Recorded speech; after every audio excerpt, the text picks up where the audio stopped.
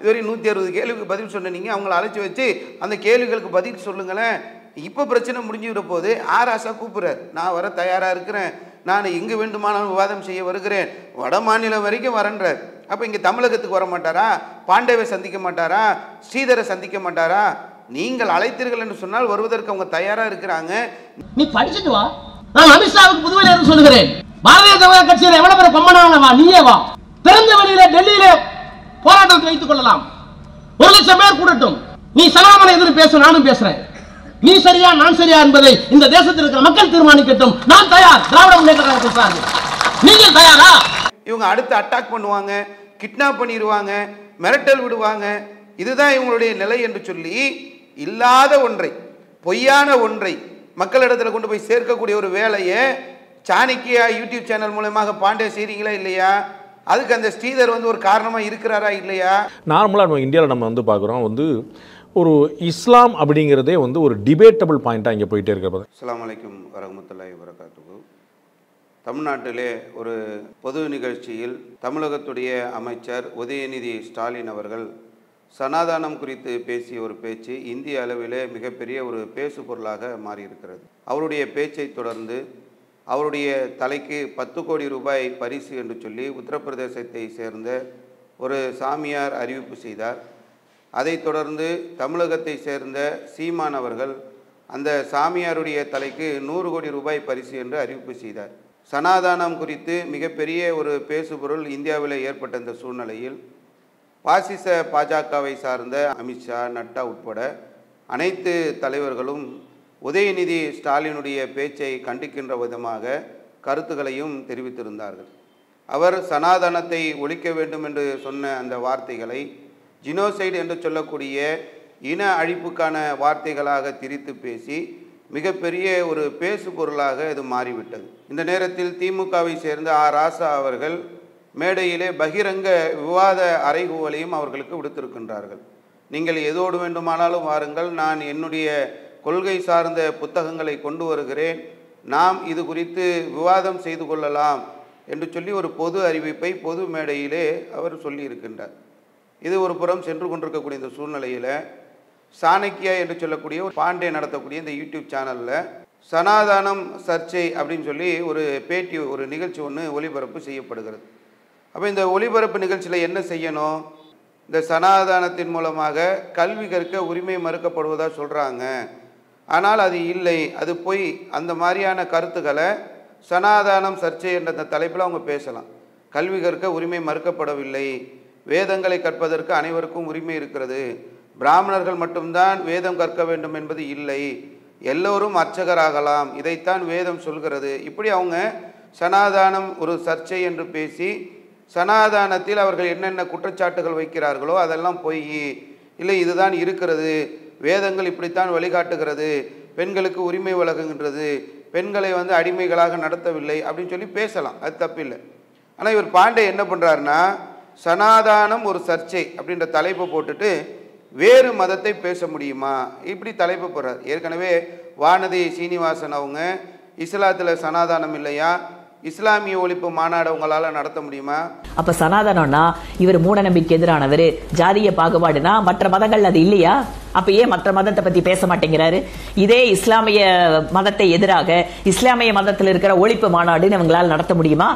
கிறிஸ்தவ மக்களுடைய மூட நம்பிக்கைகளுக்கு அல்லது அந்த பாகுபாடுகளுக்கு எதிராக கிறிஸ்தவ மத ஒழிப்பு மாநாடு நடத்த முடியுமா? சனாதன கொள்கையை பேசக்கூடியவங்க இந்துக்கள், இதை எதிர்க்கக்கூடியவர்களும் இந்துக்கள்.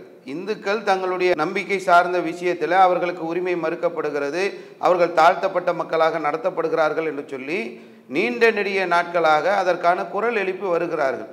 இதில் வானதி சீனிவாசன் அவர்கள் இஸ்லாத்தில் சனாதானம் இல்லையா, இஸ்லாம் ஒழிப்பு மாநாடு நடத்துவீங்களா அப்படின்ற கேள்வி கேட்குறாங்க. தினமலர் பத்திரிகையில் எழுதுகின்ற போது இஸ்லாத்திலையும் சாதி ஏற்றத்தாழ்வுகள் இருக்கிறது, அங்கேயும் இந்த பிரிவுகள் இருக்குது அப்படின்றத எழுதுகிறாங்க. இந்த பாண்டே என்ன பண்ணுறாரு, யூடியூப் சேனல் நடத்தக்கூடிய இந்த பாண்டே அவர் ஒரு நிகழ்ச்சி நடத்தினார், சனாதானம் சர்ச்சை, வேறு மதத்தை பேச முடியுமா? பாண்டேவை பொறுத்தவரை அவர் எப்படி அறிமுகப்படுத்தப்பட்டிருக்கிறார்னா, கேள்விகளை கேட்டு திணறடிக்கக்கூடியவர். இப்போ அவர் நிறைய வகுப்புகள்லாம் எடுக்கிறார். ஒவ்வொருத்தரும் தங்களுடைய சுய திறமையை வளர்த்து கொள்வது எப்படி, அரசியல் கலையை படிப்பது எப்படி, பத்திரிகையாளர் ஆவது எப்படி அப்படின்ற மாதிரியான வகுப்புகள் எடுக்கிறார். ஒரு மிகப்பெரிய ஒரு ஆளுமை மாதிரி மக்களிடத்துல பேசப்படக்கூடிய ஒருத்தர். இவர் இந்த பேட்டியை எடுக்கக்கூடிய இந்த நேரத்தில் பார்த்தீங்கன்னா பொட்டி பாம்பா அடங்கி கிடக்கிறார். எதுக்கு இந்த பேட்டி எடுக்கிறாரு, எவ்வளோ பெரிய ஒரு மத துவேஷத்தை ஏற்படுத்துறதுக்கான ஒரு பேட்டியாக இது அமையும் என்பதையெல்லாம் விளங்காமல் வேறு மதத்தை பற்றி பேச முடியுமா அப்படின்னு சொல்லி பேட்டி எடுக்கிறார். அதில் பேசும்போது என்ன சொல்கிறாருன்னா, இந்த நாட்டில் இது என்னவோ இந்த நாட்டில் முஸ்லீம்களுக்கும் இந்த நாட்டுக்கும் சம்பந்தம் இல்லாதது மாதிரி ஜாகிர் ஹுசேன் எவ்வளோ பெரிய பொறுப்பில் இருந்தார், பகருதீன் எவ்வளோ பெரிய பொறுப்பில் இருந்தார், அப்துல் கலாம் எவ்வளோ பெரிய பொறுப்பில் இருந்தார், இப்படியெல்லாம் நார்மலாக நம்ம இந்தியாவில் நம்ம வந்து பார்க்குறோம். வந்து ஒரு இஸ்லாம் அப்படிங்கிறதே வந்து ஒரு டிபேட்டபிள் பாயிண்ட்டாக இங்கே போயிட்டே இருக்கிறது. எதுவாக இருந்தாலும் அதில் வந்து உடனே முஸ்லீம்களுக்குனா இப்படி, ஹிந்துக்களுக்குனா இப்படி, உங்கள் ஊரில் இப்படி, இங்கே ஊரில் இப்படி, நம்ம ஊரில் கேலியாக சொல்லுவாங்கள்ல, ஏதாவது ஒரு பிரச்சனை பாகிஸ்தானுக்கு போ அப்படின்னு சொல்லக்கூடிய விஷயம். ஆனால் நம்ம பார்க்குறதா நம்ம ஊரில் மக்களுடைய செல்வாக்கு பெற்ற ஜனாதிபதிகளே 3 பேர் இருந்திருக்கிறாங்க. நம்மகிட்ட வந்து ஜாகிர் ஹுசேன் இருக்காரு, ஃபக்ருதீன் அலி வந்திருக்காரு, அப்துல் கலாம் வந்திருக்காரு. ஏன் இந்திய நாட்டில் முஸ்லீம்கள் பொறுப்பில் இருக்கக்கூடாதா? இந்த தேசம் என்பது இஸ்லாமியர்களுக்கும் இந்த தேசத்துக்கும் ஏதோ விரோதம் இருக்குதா? இந்த தேசத்தை உருவாக்குனது முஸ்லீம்கள், பாடுபட்டது முஸ்லீம்கள், வெள்ளையனிடமிருந்து இந்த தேசத்திற்கான விடுதலைக்காக அத்தனை தியாகங்களும் செய்தது முஸ்லீம்கள். இது உங்களுடைய முன்னோர்களிடத்தில் நீங்கள் கேட்டிங்கன்னா தெரியும். சாவர்கள் எழுதிய எரிமலை புத்தகத்தில் கூட இந்த விடுதலை வேர்க்கையை முஸ்லீம்கள் தான் ஊட்டினார்கள் என்று தெளிவாக எழுதி வச்சிருக்கிறாங்க. அப்போ இந்த தேசத்துக்கும் முஸ்லீம்களுக்கும் எதுவும் சம்பந்தம் இல்லாதது மாதிரி இங்கே எவ்வளோ முக்கிய பொறுப்பில் இருந்தாங்க. 3 பொறுப்பு எடுத்து இவ்வளோ பெரிய தேசத்தில் இவ்வளோதான் இஸ்லாமியர்களுக்கு உள்ள இந்த பங்கை கொடுத்துட்டு அது என்னவோ ஒரு பெரிய முஸ்லீம்களை வந்து பெரிய இதை காட்ட நினைக்கிறேன். இல்லை இந்த துஷ்யந்த் ஸ்ரீதர் என்று சொல்லக்கூடிய ஒருத்தர் அழைச்சி பேட்டி எடுக்கிறார். அவர் வந்து அந்த வேத ஞானங்களை கற்றவர், ஆங்கில ஊடகங்களுக்கெல்லாம் அவர் வந்து நிறைய டிபேட்டில் கலந்துக்கிறான்னு சொல்லி அவரை பற்றி புகழாரெல்லாம் போட்டு ஆரம்பிக்கிறார். ஆரம்பிக்கும்போது அவர் என்ன சொல்கிறாருன்னா, பிரமா ஞானம், பிரமாணம் வேதம், பிரமேயம் ஒரு டார்கெட், எதை நோக்கி போகிறோமோ அது பிரமாத்தா. பிரமாத்தான்னா ஒரு மனிதனை அவன் படிக்கக்கூடியவனை குறிப்பிடுது அப்படின்னு சொல்லி பிரமான்னு சொன்னால் ஒரு ஃபேக்ட். ஞானம் என்பது ஒரு ஃபேக்டாக இருக்குது. அது பிரமாணம் என்பது ஒரு ப்ரூஃப். அதுக்கு என்ன ப்ரூஃப்? ஒரு வேதம் தான் அதுக்கு ப்ரூஃபு. ஒரு விஷயத்தை தேடுகின்ற போது ஒரு ஃபேக்ட்னு சொன்னால் அதை எப்படி அவர் கொண்டு வந்து அமைக்கிறார்னா, ஃபேக்ட் என்பது அல்லாஹ்வை நம்பிக்கை கொள்வது ஃபேக்ட் தான். அந்த நம்பிக்கை கொள்வதற்கு ஒரு ப்ரூஃபாக இருக்கிறது வேதம். இது வந்து அவங்க அல்லாஹ்வை அடையிறதுக்கு போகிறது தான் பிரமேயம். அடுத்தது பிரமாத்தா, அதை படிக்கக்கூடிய ஒருத்தன் அப்படின்னு சொல்லி அதுக்கு ஒரு விளக்கம் தரார். இதுதான் வந்து எங்களுடைய அந்த இந்து வேதங்களில் உள்ளது.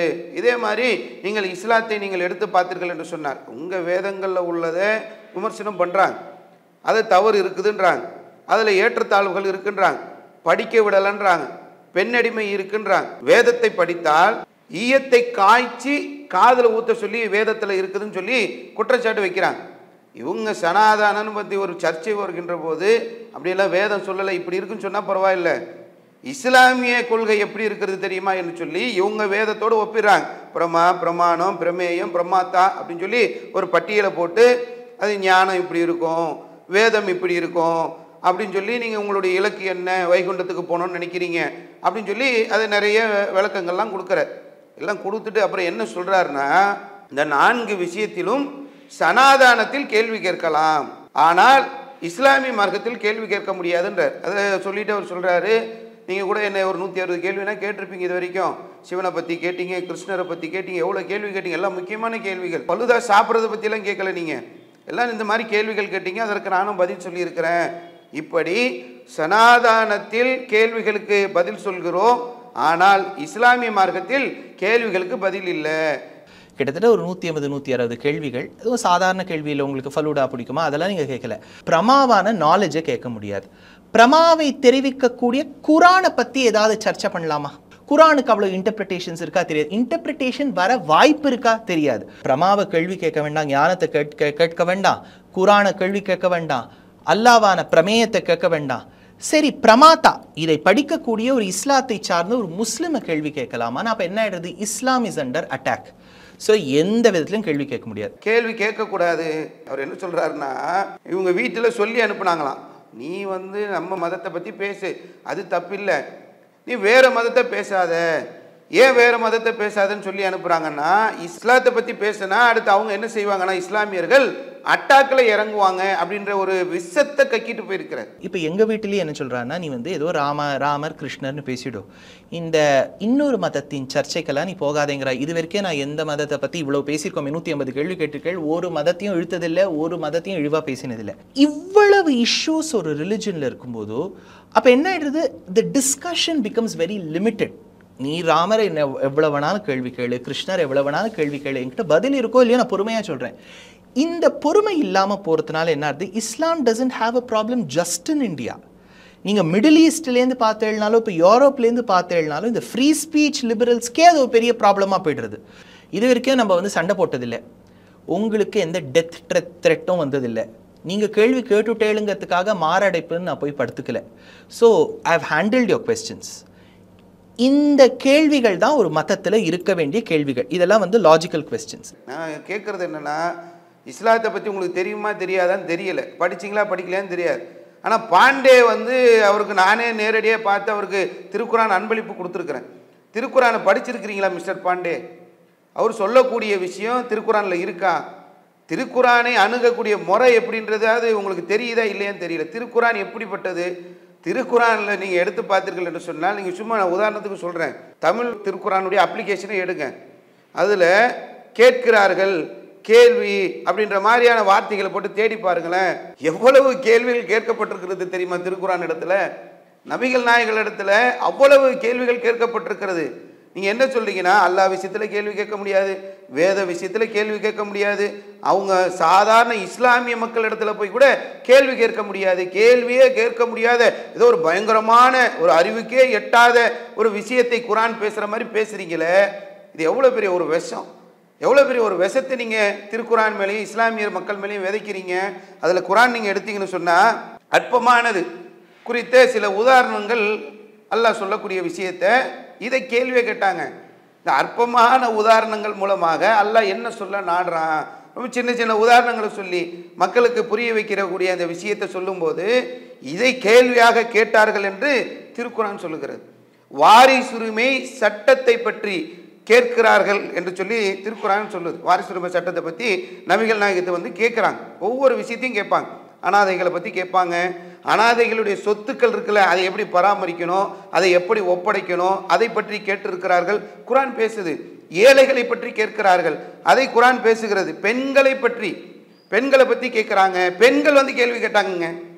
என்ன கேட்குறேன்னா, இஸ்லாத்தை படிச்சுட்டு நீங்கள் இஸ்லாத்தை விமர்சனம் பண்ணுங்க, தப்பு கிடையாது. இஸ்லாத்தை பற்றி என்ன விமர்சனம் வேணாலும் வைங்க, அதற்கு உரிய பதிலை இஸ்லாமியர்களாக இருக்கக்கூடிய நாங்கள் சொல்லுவோம், கேளுங்கன்னு தான் சொல்லுறோம், கேட்காதீங்க அப்படின்ற வார்த்தையை நாங்கள் எங்கேயும் சொல்கிறோம். நீங்கள் இஸ்லாமிய மார்க்கத்தை பற்றி தெளிவாக கேளுங்க, ஆய்வு செய்யுங்க, ஆராய்ச்சி பண்ணுங்க, உங்களிடத்தில் உள்ள எல்லா கேள்விகளையும் இஸ்லாமிய மார்க்கத்தை நோக்கி கேளுங்கள் என்பது தான் எங்களுடைய நிலை. பெண்கள் கேள்வி கேட்டாங்க, மாதவிடாயை பற்றி கேட்கிறார்கள் என்று குரானை பேசு. பெண்கள் வந்து கேள்வி கேட்டதுக்கு எவ்வளவு ஆதாரங்கள் இருக்கிறது. ஒரு கருப்பு நிற பெண் வந்து கேட்குறாங்க, அவருடைய கன்னங்கள் கருப்பாக இருந்தது என்று சொல்லக்கூடிய, அங்கே நிறைவேற்றுமை கிடையாது, ஏற்றத்தாழ்வுகள் கிடையாது. ஏன் சனாதானம் பிரச்சனையாகுதுன்றதை விட்டுட்டு நீங்கள் இஸ்லாத்தை வம்புக்கு இழுக்கிறீங்க. பெண்கள் கேள்வி கேட்கலாம், வேதமுடையவர்கள் கேள்வி கேட்டாங்க. வேதம் கொடுக்கப்பட்டிருந்தவங்க இருந்தாங்கல்ல, அவர்கள் முகமது நபி அவர்களிடத்தில் வந்து கேள்வி கேட்டார்கள். அதை திருக்குரான் பல இடங்களிலே சொல்கிறது. மாற்று கொள்கையை சார்ந்தவர்கள் வந்து கேள்வி கேட்டாங்க, ஒவ்வொரு விஷயத்தை பற்றியும் கேட்டாங்க. மறுமை நாளை பற்றி கேட்டாங்க, தூதுத்துவத்தை பற்றி கேட்டாங்க, உயிரை பற்றி கேட்டாங்க, நிறைய விஷயங்களை பற்றி வந்து அந்த மாற்று மதத்தவர்கள் கேள்வி கேட்டிருக்கிறாங்க. வரலாறுகளை பற்றி கேள்வி கேட்டாங்க. மது சூது, இந்த சூதாட்டத்தை பற்றி மதுவை பற்றியெல்லாம் கேள்வி கேட்டிருக்கிறாங்க. கொள்கையை பற்றிய நிறைய கேள்வி குரான் எடுத்து படித்து பார்த்துட்டு கேளுங்க.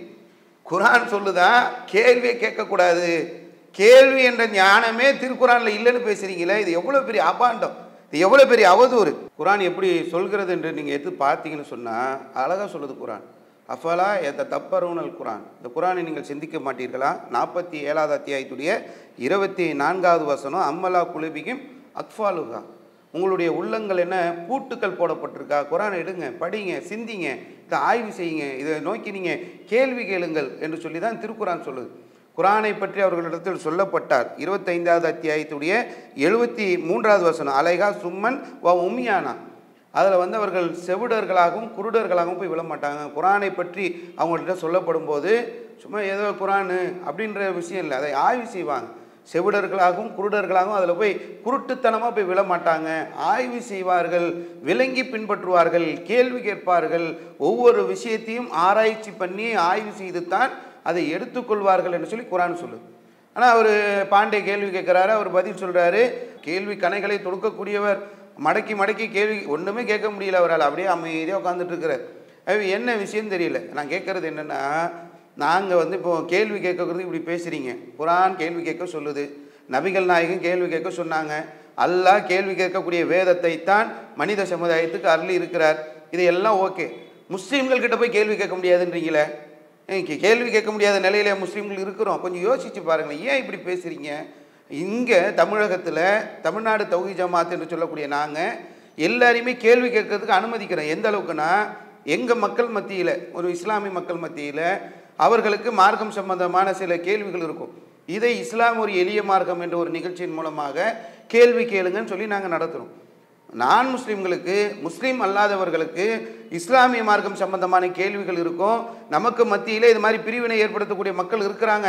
நீங்கள் பிரிவினை ஏற்படுத்தாமல் நம்ம புரிந்து கொள்வோம், உங்கள் மதம் என்ன, எங்கள் மதம் என்ன என்பதை புரிந்து கொள்வோம். எங்கள் மதத்தை பற்றிய எந்த கேள்விகள் இருந்தாலும் கேளுங்கள் என்று சொல்லி கேள்விகளை தொடர்ச்சியாக 35-40 ஆண்டுகளாக நடத்திட்டு இருக்கிறோம். இஸ்லாம் ஓர் இனிய மார்க்கம் என்ற நிகழ்ச்சியின் மூலமாக. இது தெரியாதா உங்களுக்கு? இல்லை தெரிஞ்சுதான் மறைக்கிறீங்களா? என்ன பிரச்சனையோ அந்த பிரச்சனைக்கு தீர்வு சொல்லணும். என்ன கேள்வி கேட்குறாங்க? காதில் ஈயம் காய்ச்சி ஊற்ற சொல்கிறீங்க, வேதத்தை கேட்டாக்கா அப்படின்னு கேள்வி கேட்குறாங்க. அப்போ நீங்கள் என்ன சொல்லணும்? வேத அறிவு உள்ளவங்க, அது ஏன் சொல்லப்பட்டது, இது சரியா இது தப்பா, அதை நீங்கள் விளக்கணுமா இல்லையா? வேதம் படிக்க தடை விதிக்கப்பட்டிருக்கிறது. அவங்க வேதத்தை கற்கணும்னு நினைப்பாங்கள்ல அந்த மதத்தை சார்ந்த மக்கள், அதுக்கு தடை இருக்குதுன்னு கேட்குறாங்க. அப்போ அதற்கு நீங்கள் விளக்கம் சொல்லணுமா இல்லையா? பிராமணர்கள் மட்டும்தான் வேதத்தை படிக்க வேண்டும் என்று சொல்கிறீர்கள்னு சொல்லி கேட்குறாங்க. இதுக்கு நீங்கள் பதில் சொல்லணுமா இல்லையா? உடன்கட்டை ஏற சொல்லக்கூடிய ஒரு நிலை இருக்கிறது, இதுக்கு பதில் சொல்ல சொல்லி கேட்குறாங்க. இப்படி என்னென்னலாம் அவங்க குற்றச்சாட்டுகளை வைக்கிறாங்களோ, கேள்விகளை நீங்களும் பாண்டேவை மட்டும் பேசி கேட்கறது இல்லை, உங்கள் மதத்தை சார்ந்தவர்கள் வெளி உலகத்தில் கேட்குறாங்க. அதற்கு உங்களிடத்தில் பதில் இருந்தது என்று சொன்னால், இதுவரை 160 கேள்விக்கு பதில் சொன்னீங்க, அவங்கள அழைச்சி வச்சு அந்த கேள்விகளுக்கு பதில் சொல்லுங்களேன். இப்போ பிரச்சனை முடிஞ்சுவிட போது ராசா கூப்பிட்றார், நான் வர தயாராக இருக்கிறேன், நான் எங்கே வேண்டுமானாலும் விவாதம் செய்ய வருகிறேன், வட மாநிலம் வரைக்கும் வரன்றார்.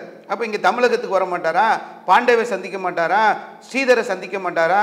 நீங்கள் அழைத்தீர்கள் என்று சொன்னால் வருவதற்கு அவங்க தயாராக இருக்கிறாங்க. இந்த சனாதனத்தை ஏற்றுக்கொண்டால் நான் பெரியாருக்கு விரோதி, இந்த சனாதனத்தை நான் ஏற்றுக்கொண்டால் அண்ணாவுக்கு விரோதி, இந்த சனாதனத்தை ஏற்றுக்கொண்டால் கலைஞருக்கு விரோதி, இந்த சனாதனத்தை ஏற்றுக்கொண்டால் அம்பேத்கருக்கு விரோதி, இந்த சனாதனத்தை ஏற்றுக்கொண்டால் சக மனிதனுக்கு நான் விரோதி, இந்த சனாதனத்தை ஏற்றுக்கொண்டால் நான் மனிதன். இதுல என்ன பயம்? நீ படிச்சுட்டு வா. நான் அமித்ஷாவுக்கு புதுவையில இருந்து சொல்லுகிறேன், பாரதிய ஜனதா கட்சியில் எவ்வளவு பேர் கொம்பனான வா, நீயே வா, திறந்த வெளியில டெல்லியில போராட்டத்தை வைத்துக் கொள்ளலாம், 1 லட்சம் பேர் கூடட்டும், நீ சனாதன எதிர்ப்பு பேச, நானும் பேசுறேன், நீ சரியா நான் சரியா என்பதை இந்த தேசத்தில் இருக்கிற மக்கள் தீர்மானிக்கட்டும். நான் தயார், திராவிட முன்னேற்ற கழகத்தை சார்ந்து. நீங்கள் தயாரா? நீங்க உங்களுக்குள்ள பேசி முடிக்க வேண்டிய ஒரு விஷயத்திற்கு சனாதன சர்ச்சை வேறு மதத்தை பற்றி பேச முடியுமா என்று சொல்லிவிட்டு இஸ்லாமிய மார்க்கத்தின் மீது ஏன் இப்படியான ஒரு காழ்ப்புணர்வை காட்டுறீங்க? இஸ்லாமிய மார்க்கம் சொல்லாத ஒன்றை ஏன் சொன்னதா சொல்றீங்க? இஸ்லாமிய மார்க்கத்துடைய வேதம் சொல்லாத விஷயத்தை ஏன் அப்படி ஒரு புதுசா மார்க்கத்தில் இல்லாத இந்த வேதம் சொல்லாத ஒரு விஷயத்தை கேள்வி கேட்க முடியாதுன்னு சொல்லிங்களே. நான் கேள்விக்குன்னு பேச ஆரம்பித்தேன் என்று சொன்னால் நூற்றுக்கணக்கான வசனங்கள் இருக்கிறது. அவ்வளவு வசனங்கள் கேள்வியை கேட்கறது சம்பந்தமாகவே பேசிக்கொண்டே இருக்கிறது. திரும்ப திரும்ப திரும்ப கேள்வி கேட்ட விஷயங்கள் இறை தூதரை கேள்வி கேட்டிருக்கிறார். இதையெல்லாம் குர்ஆன் பேசுகிறது. இப்போ இதெல்லாம் தெரியாமல் ஏதோ போகிற போக்கில் சொல்லக்கூடிய ஒரு விஷயத்தை பார்க்கும். இது இல்லாமல் இன்னொரு மதத்தை இழிவுபடுத்தக்கூடாது இப்படி வேறு பேசிக்கிறாங்க. It is a crime under லா. இது சட்டப்படி தவறு என்று சொல்லி இழிவுபடுத்தக்கூடாதுன்னு எவ்வளோ படுத்திருக்கிறீங்க? மதத்தை கிரிட்டிசைஸ் பண்ணலாமான்னா கிரிட்டிசைஸ் பண்ணக்கூடாது. அதை சட்டமே சொல்லுது. நம்ம இன்னொருத்தர் நீங்களும் நானும் சொல்ல வேண்டியதில்லை. சட்டமே இன்னொரு மதத்தை புண்படுத்தினா இட்ஸ் எ கிரைம் அண்டர் லா. அது தனி விஷயம். ஆனால் அவர்கள் மதத்தில் ஒரு டிஸ்பியூட் இருந்தாலோ, அவர்கள் மதத்தில் ஒரு டிபேட் தேவைப்பட்டாலோ, அவங்க மதத்தில் கேள்வி கேட்க முடியாதுங்கிற நிலைமை இருந்தாலோ it is there issue. They can own it. அவங்களுக்கு இதுதான் எனக்கு, இதில் நீ கேள்வி கேட்குற இடம் இல்லை, கேள்வி கேட்டியா நீ வெளியே போ, முடிஞ்சு வச்சுக்கத. அப்போ நமக்கு அதில் என்ன இஷ்யூ இருக்குன்னு கேட்குறேன். பர்ஃபெக்ட். ஸோ இதில் 2 விஷயம் இருக்குது. ஒன்றும் இது நியாயமாக கேட்குறேன், சட்டத்தின் அடிப்படையில் இன்னொரு மதத்தை இழிவுபடுத்தக்கூடாது. ஏன் நீங்கள் உங்களுக்கு ஏன் இஸ்லாமிய மார்க்கத்தை இவ்வளோ இழிவுபடுத்த வேண்டிய தேவை என்ன வந்திருக்கு? நீங்கள் உங்களுடைய சனாதானியாக நீங்கள் இருக்கிறீர்கள், சனாதன தர்மம் சரி என்று பேசுகிறீர்கள் என்று சொன்னால் அதை யார் தவறாக பேசுகிறாங்களோ அவங்கள கூப்பிட்டு வச்சு விளக்கம் கொடுக்கணும். இதில் இஸ்லாமியர்களை ஏன் வம்புக்கு இழுக்கிறீங்க? என்ன பிரச்சனை? இஸ்லாமியர்கள் அவங்க பாட்டுக்கு அவங்க இருக்கிறாங்க, அவங்க மார்க்கத்தை அவங்க கடைப்பிடிச்சிட்டு இருக்கிறாங்க. உங்கள் மார்க்கம் உங்களுக்கு, எங்கள் மார்க்கம் எங்களுக்குன்ற கோட்பாட்டின் அடிப்படையில் செயல்படுறாங்க. எங்களிடத்தில் வந்து கேள்வி கேட்கும்போது கூட எங்கள் மார்க்கம் என்ன சொல்கிறது, எங்கள் மார்க்கத்தில் பெண்ணடிமை இருக்கிறதா, எங்கள் மார்க்கம் தீவிரவாதத்தை போதிக்கிறதா, எங்கள் மார்க்கம் பழமைவாதத்தை போதிக்கிறதா என்று சொல்லி வரக்கூடிய மக்களுக்கு விளக்கம் சொல்கிறோம். இஸ்லாம் அப்படி சொல்லலை. இது மாதிரியான சில புல்லுருவிகள் இந்த மார்க்கத்தின் மீது அவதூறை தூக்கி வீசுகிறார்கள் என்பதைத்தான் இஸ்லாம் ஒரு இனிய மார்க்க நிகழ்ச்சி மூலமாக நடத்திட்டு இருக்கிறோம். மதத்தை கேள்விப்படுத்தக்கூடாது, மதத்தை கேள்விப்படுத்தக்கூடாது. என்ன தெரியுமா சொல்கிறார் அவர்? ஒரு டிவி நிகழ்ச்சி ஒன்று நடந்துச்சான். ஞானவாபி பள்ளி சம்பந்தமான ஒரு விவாதம் ஒன்று நடக்குது. அந்த டிவி நிகழ்ச்சியில் ஒரு முஸ்லீம் ஆண் ஒருத்தர் கலந்துக்கிறாரு, ஒரு மாற்று மதத்தை சேர்ந்த வேறொரு பெண் கலந்துக்கிறாங்க. அதில் அந்த லிங்கம் குறித்து சம்பந்தமாக ஒரு கேள்வி வருது. அது என்னன்னாக்கா, ஒரு பள்ளிவாசலில் ஒரு தண்ணீர் ஒழு செய்யக்கூடிய ஒரு நீர் தடாகம் இருக்குது. அது வந்து சிவலிங்கம் என்று சொல்லி உரிமை கொண்டாடக்கூடிய ஒரு நிலையை பாசிச சக்திகள் கையில் எடுக்கிறாங்க. இந்த டிபெட்டில் அவர் வந்து அந்த லிங்கம் குறித்து வரும்போது அது விளக்கம் சொல்கிறார். அது லிங்கம் இல்லை, அது வந்து ஒரு நீர்வீழ்ச்சி அப்படின்னு சொல்லி. இது எதிராக அந்த ஒரு பெண்மணி பேசியிருக்கிறாங்க. அவர் என்ன சொல்கிறார் அந்த பேட்டியில், என்ன சொல்கிறாருன்னா, அந்த பெண் எங்கே போனாங்கன்னு தெரியல, காணாமல் போயிட்டாங்க. என்ன சொல்ல வரீங்க? சொசைட்டியில் ஜென்ரலி ப்ராப்ளம்ஸ் இஷ்யூ இஸ்லாமை வச்சு வருது. அப்படி வரும்போது இது உண்டா அப்படின்னு ஒரு கேள்வி. இப்போ I don't want to get in to the specifics. ஒரு டிவி டிபேட் நடந்தது. இது வந்து ஒரு வருஷமாக இருக்கும். அந்த ஒரு வருஷத்தில் வாரணாசியில் அது லிங்கமா இல்லாட்டா உசூன்னு சொல்லக்கூடிய அவர்கள் தொழுகைக்கு முன்னாடி செய்ய வேண்டிய ஒரு ஃபவுண்டனா அப்படின்னு சர்ச்சை வரும்போது, ஒரு பெண்ணுக்கு முன்னாடி பேசினது ஒரு ஆண் தான், இஸ்லாத்தை சார்ந்தவர் தான் அந்த லிங்கத்தை பற்றி அவதூறாக பேசினார். அப்புறம் அந்த பெண் பதில் கொடுத்தாள். அந்த பெண் அப்படி கொடுத்துருக்கலாமான்னு கேட்டா, இவர் பேசினதும் தப்பு, அவள் பேசினதும் தப்பு. ஆனா கடைசியில் என்ன எடுத்துனா, அந்த பெண் இப்ப எங்க இருக்கானே தெரியல. This is the problem. இஸ்லாமியர்களை வந்து கேள்வி கேட்டோம் என்று சொன்னால் அவங்க காணாம போயிடுவாங்க, கிட்னாப் செஞ்சிருவாங்க முஸ்லீம்னு சொல்ல வரீங்களா? உங்க வீட்டில் வேற சொல்லி அனுப்புனாங்களே, நீங்க இஸ்லாமிய மார்க்கத்தை பேசாதீங்க, மற்ற மதத்தை பேசாதீங்கன்னு சொன்னாங்களே, அப்ப நீங்க பேசுறீங்களா? உங்களை கிட்னாப் பண்ணியிருக்கிறாங்களா?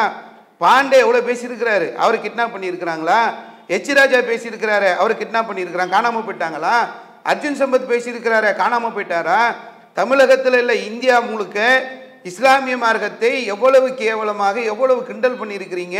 எங்களுடைய உயிருக்கு மேலாக நாங்கள் மதிக்கப்படக்கூடிய அல்லாஹ்வுடைய தூதரை இழிவுபடுத்தி செய்தி சேனல்களில் பேசுறீங்க.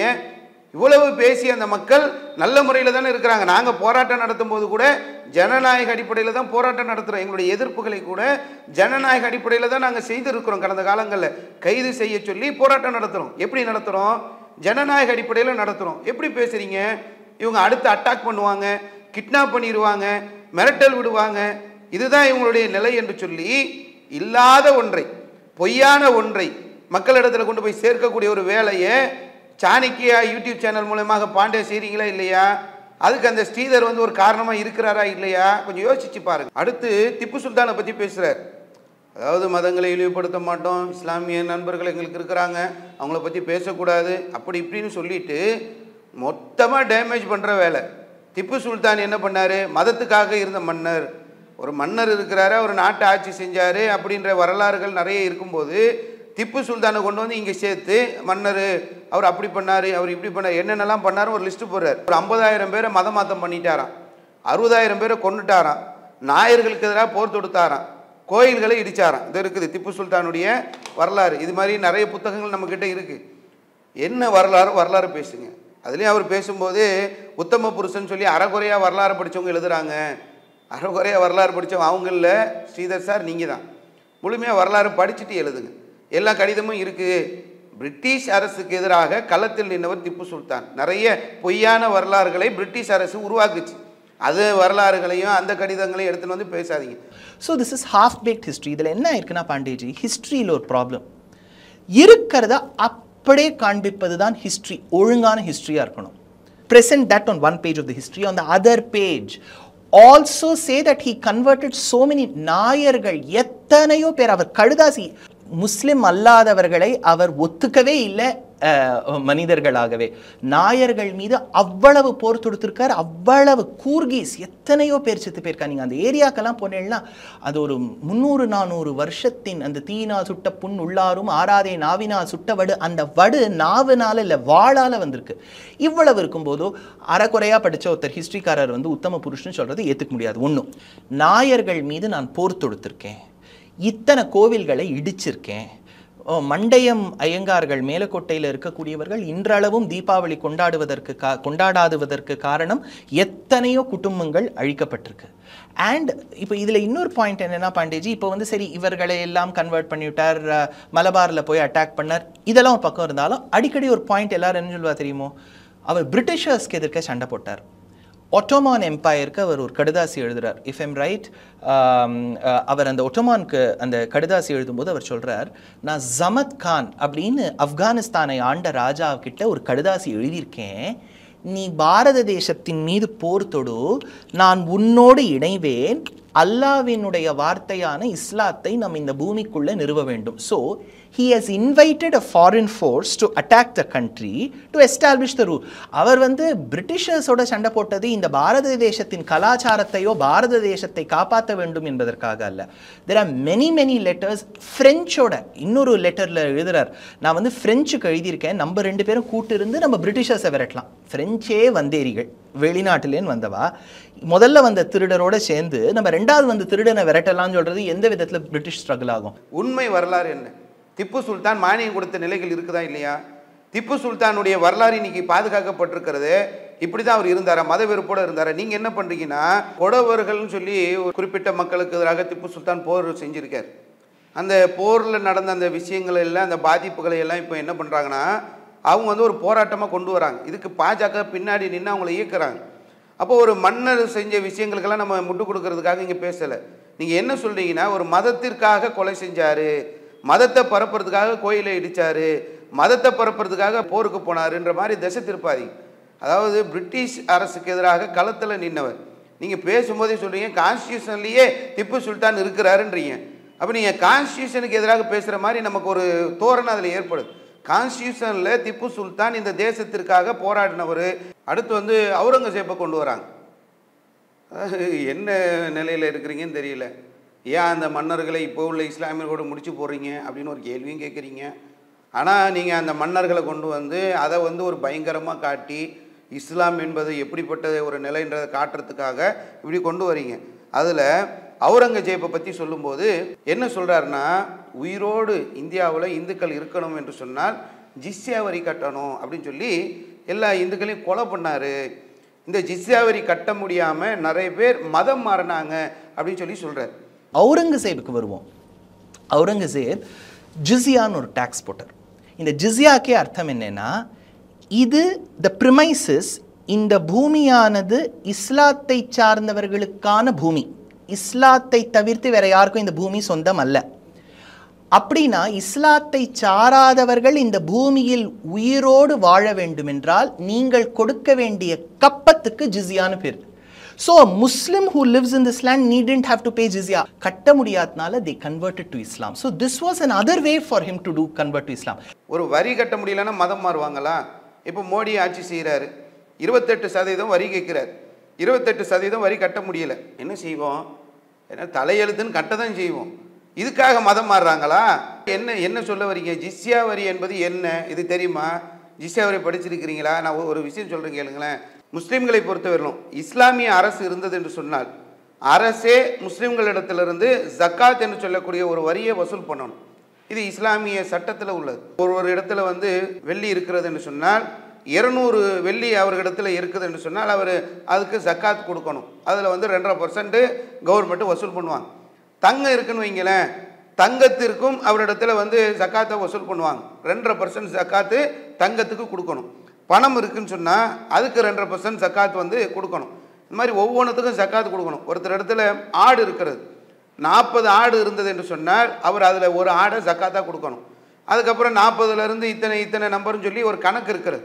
ஒவ்வொரு ஆட்டுடைய எண்ணிக்கைக்கும் இத்தனை ஆடு தரணுன்ற மாதிரியான ஒரு சட்டங்கள் இருக்கிறது.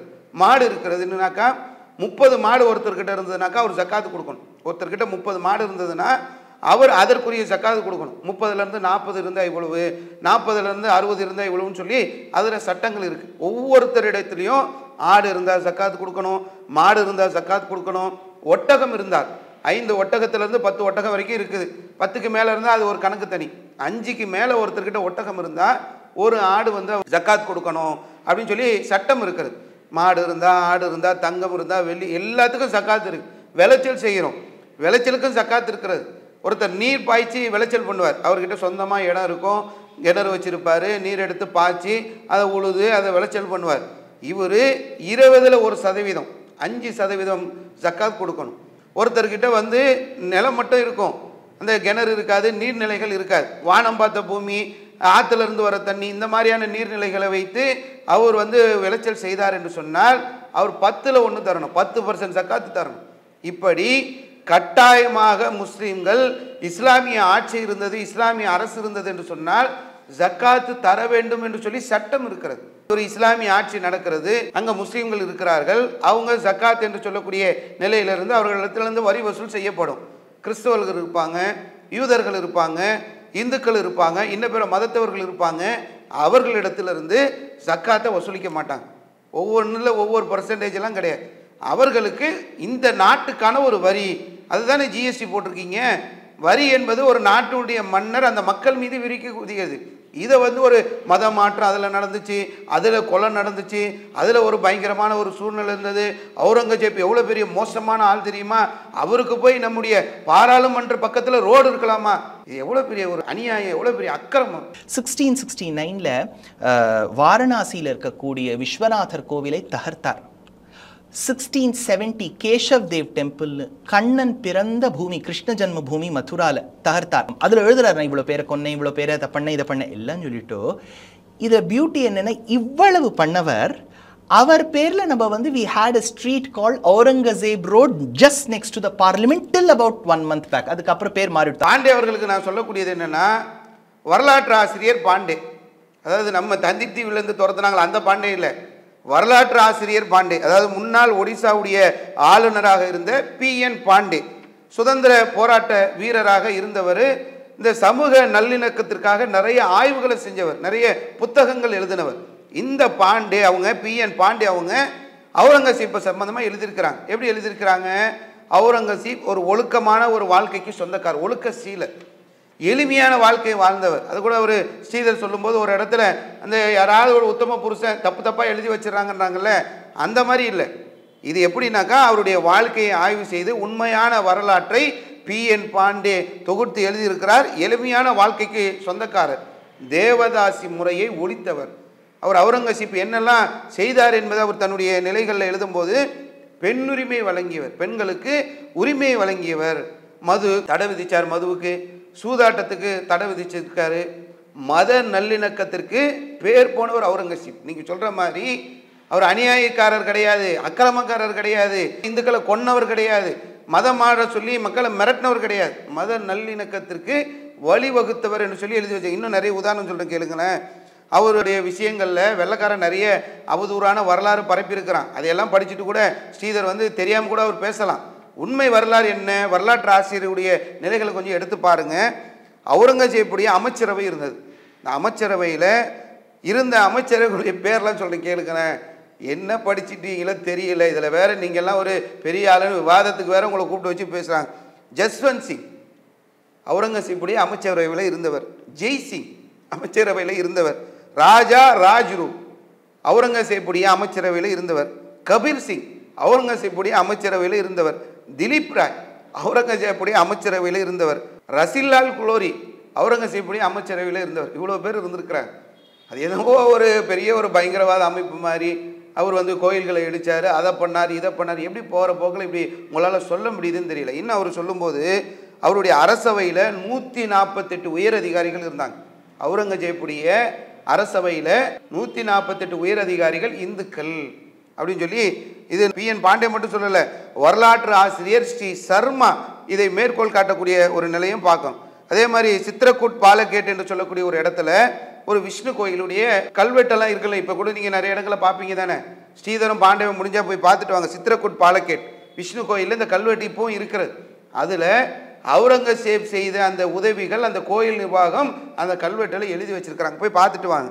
அதே மாதிரி வாரணாசியில் பத்திரப்பதிவு அலுவலகத்தில் அவுரங்கசீப் கோயில்களுக்கு வழங்கிய நிலங்கள் குறித்த தொகுப்புகள் இருக்குது, போய் பார்த்துட்டு வாங்க.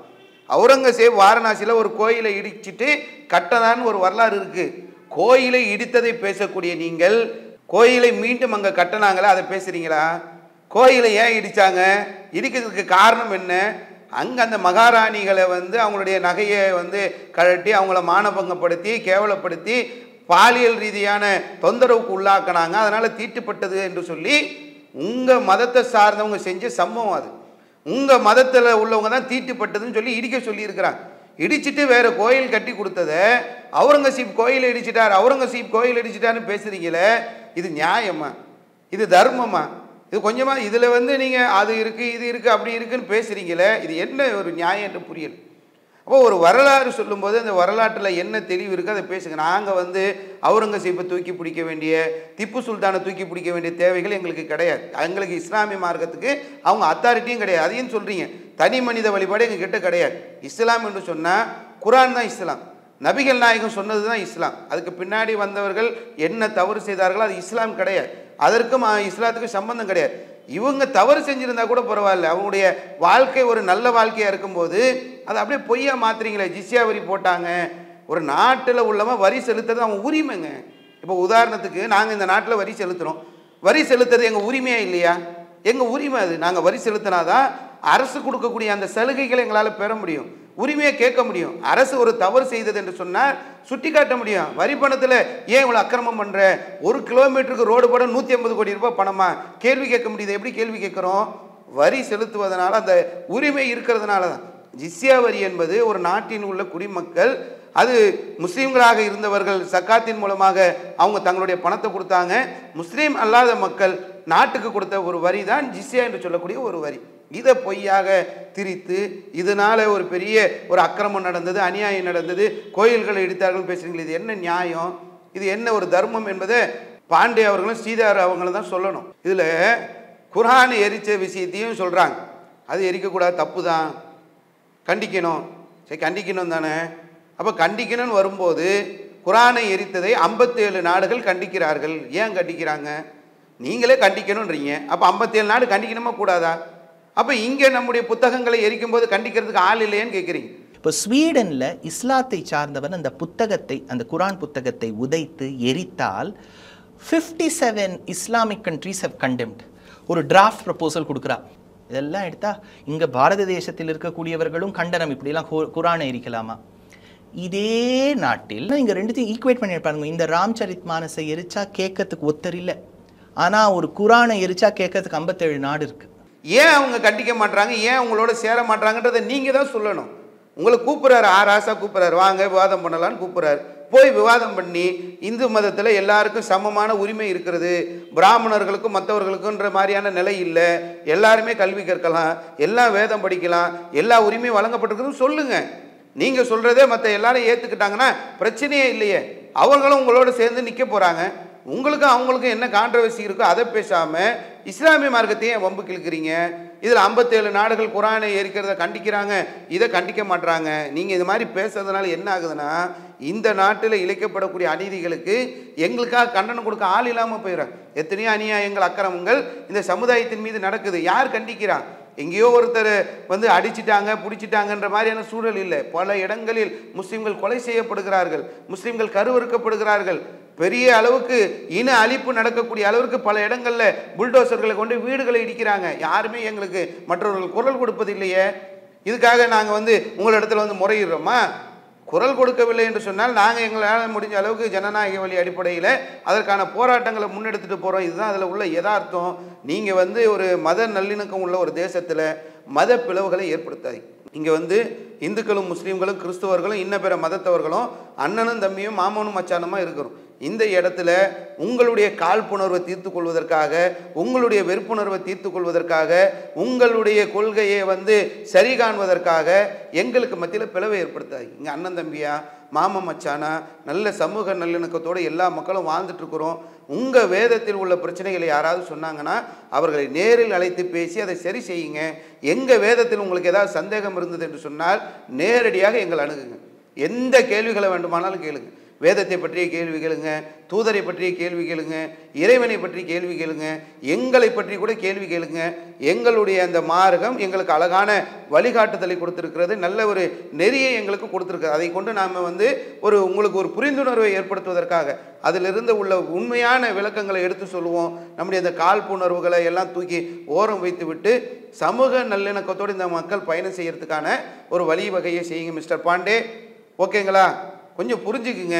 வாய்ப்பு இருந்ததுனாக்கா திருக்குறானை ஒரு வாட்டி படித்து விட்டு மீண்டும் அவர் ஸ்ரீதர்கிட்ட இந்த மாதிரியான குரான் நீங்கள் சொன்னீங்க, இப்படியெல்லாம் இல்லைன்னு சொல்லி ஒரு பேட்டி எடுங்க, வாய்ப்பு இருந்ததுனா என்று சொல்லி இந்த நிகழ்ச்சியை நான் முடித்துக் கொள்கின்றேன். அஸ்ஸலாமு அலைக்கும் வரஹ்மத்துல்லாஹி வபரகாத்துஹு. இஸ்லாம் மற்றும் சமுதாய செய்திகளை அறிந்து கொள்ள தமிழ்நாடு தௌஹீத் ஜமாஅத் யூடியூப் பக்கத்தை உடனடியாக சப்ஸ்கிரைப் செய்து கொள்ளுங்கள். மேலும் பெல் பட்டனையும் கிளிக் செய்து கொள்ளுங்கள்.